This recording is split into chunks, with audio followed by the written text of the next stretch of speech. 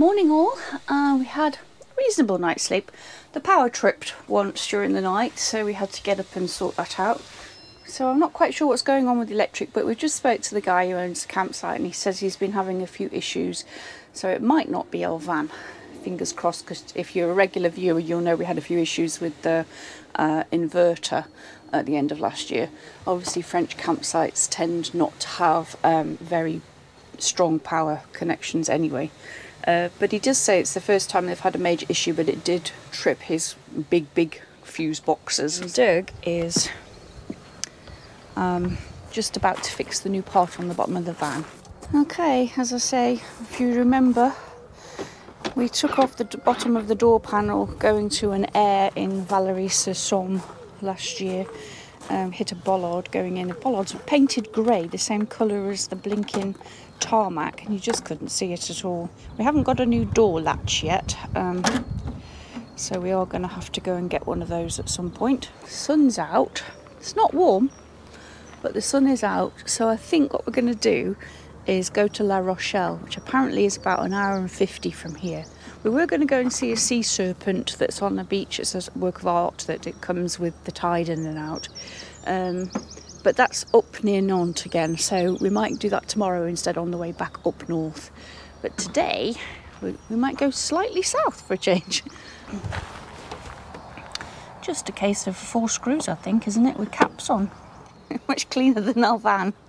When we get back, we might take it in and get a proper valet done. There's a place not too far from where we're living at the minute that does proper polishing. Scuff on the door there when we took the thing out, and also when we went to Bruges that time, we took out a bit of the paintwork off the bumper as well. Still got a bit of yellow bollard on it. It is actually cracked, that one, so we'll see if we can get that fixed as well.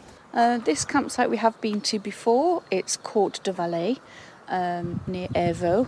I'll put a link to the previous video because I've done a little tour. Obviously this is very early in the season. I think there's one caravan here and one camper van. There was a lady parked next to us just before.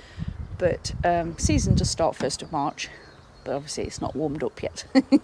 Right, we are coming on to Ile de Ré Bridge. It's grey over the side here, so I think we might get rain. Well, in true Bella's Big Adventure style, put my coat on, put my scarf on, got my brolly out, and the heavens opened. Absolutely torrential rain. So we're just steaming the car up, waiting for it. It looks like it's clearing just on the horizon over there. So despite being togged up to high heaven, we're just going to sit it out for a minute. Still raining, but it slowed slightly. So we're going to risk running over that bit over there. It really is just a river, this car park. Gosh, look at it. It's pouring down.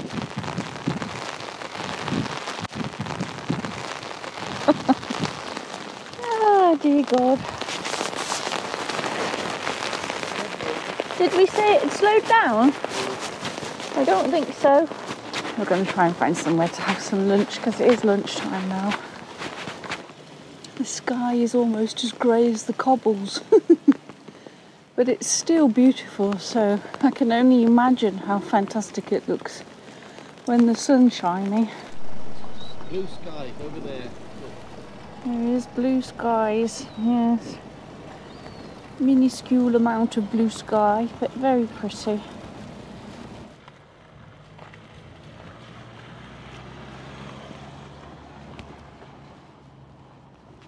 Isn't that beautiful? Little rusty boat.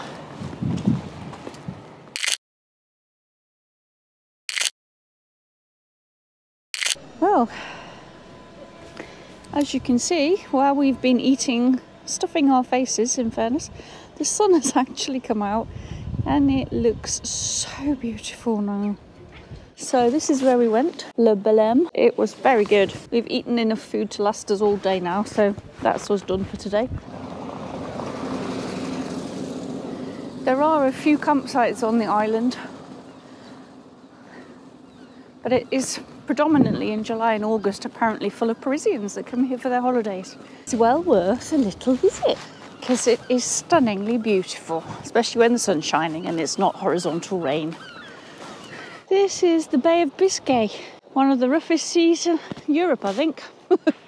Looks all right now it's stopped raining. It's more turquoisey, and there are lots of beautiful sandy beaches. You can just see one in the distance.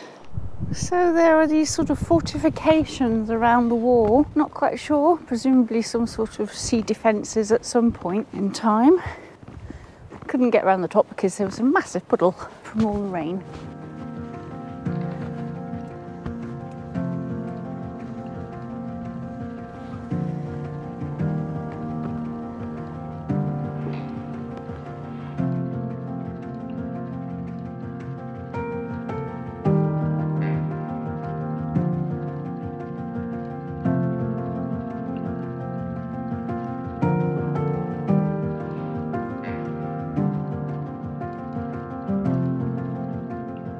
That was really pretty village, and I think the rest of the island is pretty similar.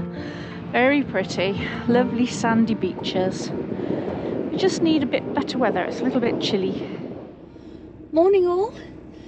Today we are finally rescuing Hamish from her winter hibernation and heading back north. So first stop is an Aire near Chateaubriand, so that's our destination for today. So when we get there, I'll give you a quick look around. Right guys, we have had a slight change of plan, as always the way.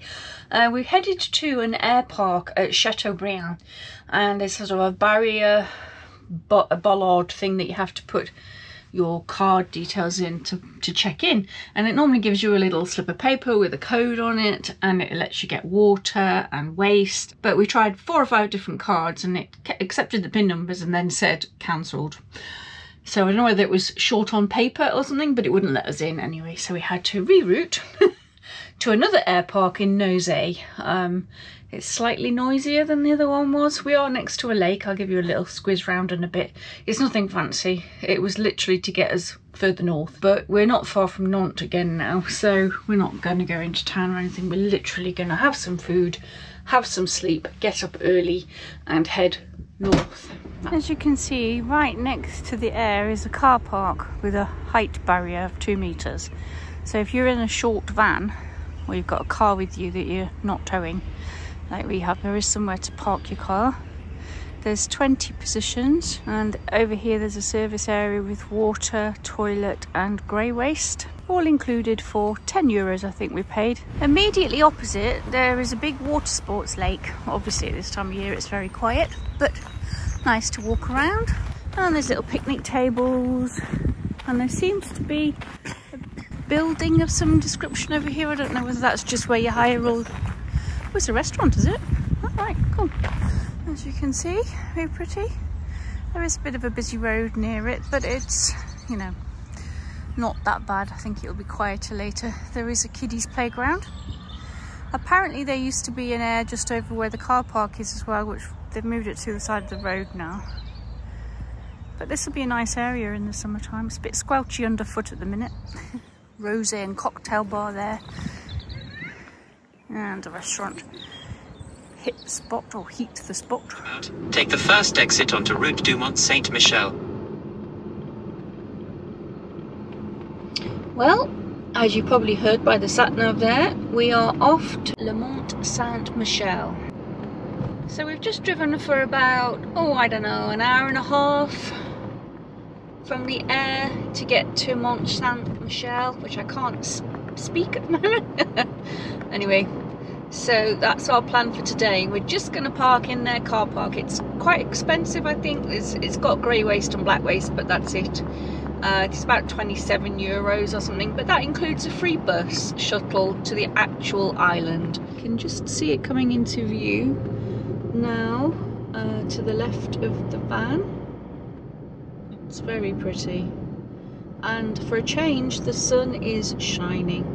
Actually, just the other side of the official car park there is an Aire and a campsite, but unfortunately for us it doesn't open until the end of March. Right, we have arrived at the parking. We are in P8. This is the car park. It's quite big, not too busy because it's only March. It's not very level though, as you can probably see from our levelling. It's just managed it. But yeah, it's fairly quiet at the minute. It's still quite early. It's only about 10:30, 11:15.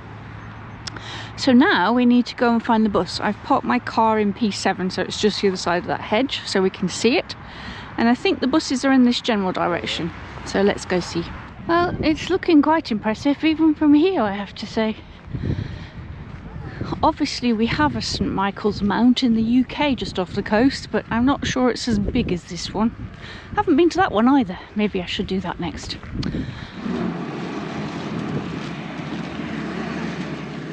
So that's where you catch your bus, and as you can see at 10:30 there's a massive queue. There's also an information centre here. We're going to walk, the queue's massive.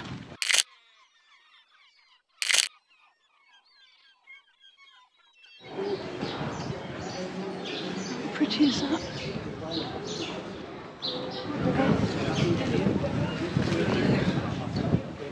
Look at the signs, how pretty are they?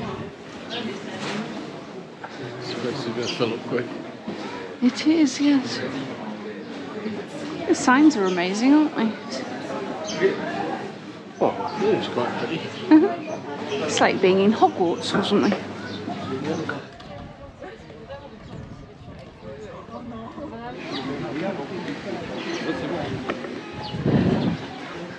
Well, don't come here if you're not fit. It's a lot of steep steps. And no flat bits, apart from inside the shop. There's the church behind. It is 1,000 years old. 1,001 actually. 60 odd years to build.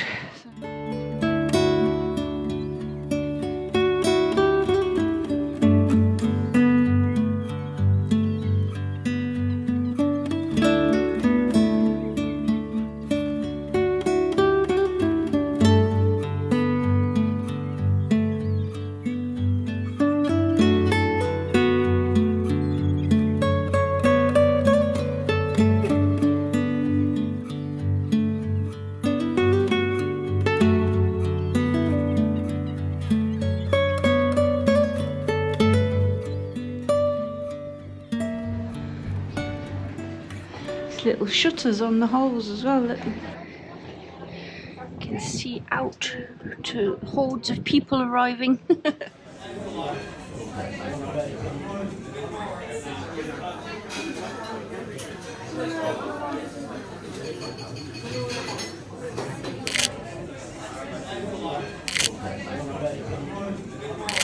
Of the cows.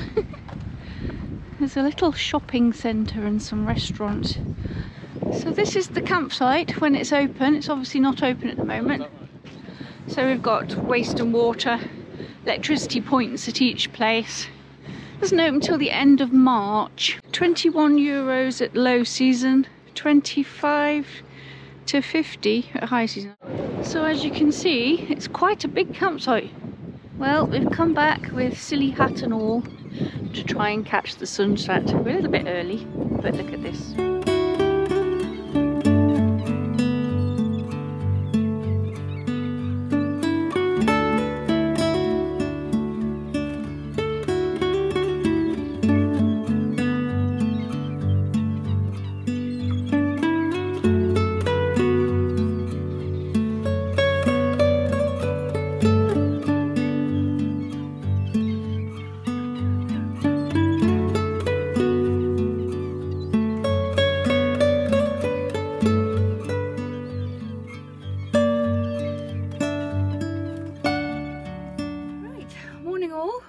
Had a very peaceful, quiet night on the car park. Yeah, so we're just gonna head off towards Tréport now because we were gonna go to Honfleur, but it leaves us quite a long drive the next day because we're gonna have to get to Calais and then another 3-hour drive once we get into the UK, and obviously the van goes slower than the car, so the times they give you for distances are generally car times and not van times. Mostly driving, but when I get there I'll show you around. Morning all. It's a beautiful sunny morning here. We're in an Aire, so they're individual pictures and they do have electricity. It's a camping car one. You get a card and load it up with a little bit of money and then you pay at the entrance.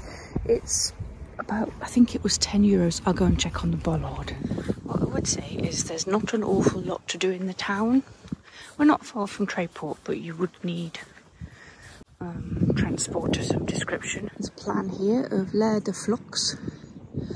As you can see, there are 30 pitches with electricity, and just outside the entrance, so if you've got a pass and don't want to park the night, you can just come and empty. We've got bins, recycling, and over here you've got your grey waste, fresh water and toilet waste, I think. And then there's a big kiddies playground just next to it. We are just heading back to the Eurotunnel this morning.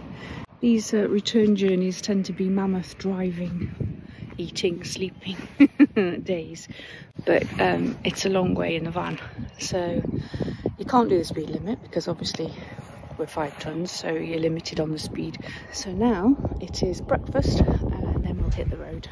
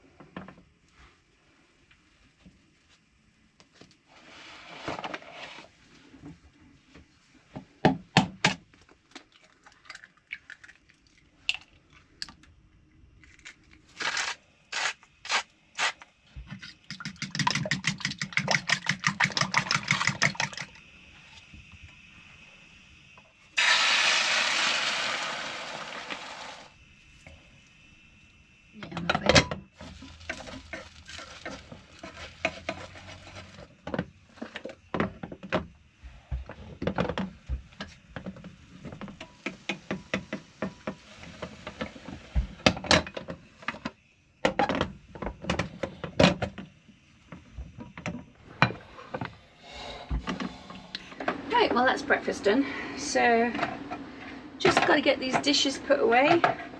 Started the engine, demisting the windows a little bit, and we've done the levelling. We've done quite well. We've only filled up with fuel twice, I think, in the whole week, so that's pretty good, eh? In the car, and once in the van. It is slightly low.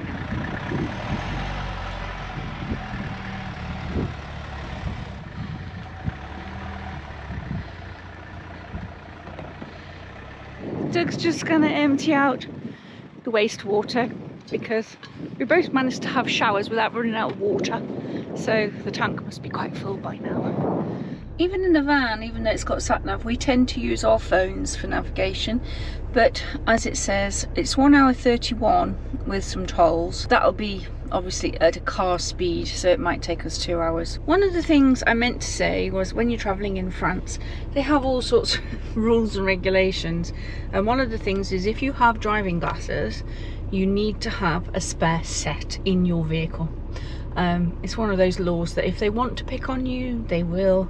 Obviously if you break your glasses, then you've got spares, etc. And sunglasses, even prescription ones, don't count apparently. Now, unfortunately, because we're in separate vehicles, they offered us both different boarding times. It didn't happen in the past. So Doug's been offered 12:48 instead of 2 o'clock, and I was offered 12:18. So I don't quite know what we're going to do there. There's somebody here. Now you don't see many wolfhounds, but there's 2 there. And there's another 4 at the back here. I've never seen so many wolfhounds. Oh, 5 at the back. 7 wolfhounds. How beautiful are they? We are here. We're on an earlier train again. I think it took us 3 hours, not 3 hours, it took us 2 hours to get here. And they shuffled us onto a 12:48 train instead of the 2 o'clock one, which is the one we booked. So that's good. So it gives us, you know, we're a little bit earlier than planned. We're just about to board, I think. Doug's about 5 or 6 vehicles back. They did check the van inside this time. No dogs blocking their exit. They didn't look in the fridge, but they did look in the toilet and things like that, looking for people mostly. There's still people getting off the train, so they weren't quite ready for us.